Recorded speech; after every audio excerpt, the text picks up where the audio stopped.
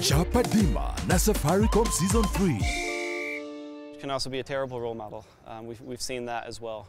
So we really want to see football as a place where kids are developed, they're growing, they're healthy, they're good citizens, they're good leaders. This is our hope.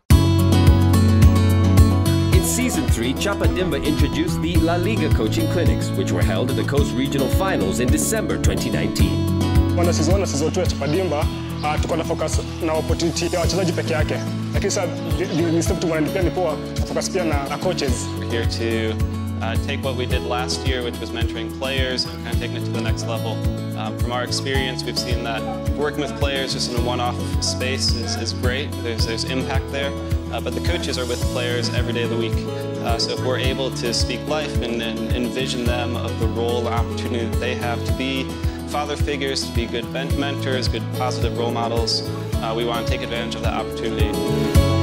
Principles that I take from La Liga into my team: discipline, dedication, and keeping time. Tuko tunafikiria tu mambo ya ball peke yake, unamwambia piga pass unakasirika, but tunapata saizi kila pale unamhandle kama mtu wako, una way chenye unasema unafikiria kabla umwambie, at least unakuwa closer to him or her than ulikuwa kabla to attend this coaching. 1,800 teams. So if you're able to activate 1,800 community coaches working with between 30 and 50 players each, that's just thousands of kids that are actually hearing good messages. And every game is an opportunity. Every coach is an opportunity.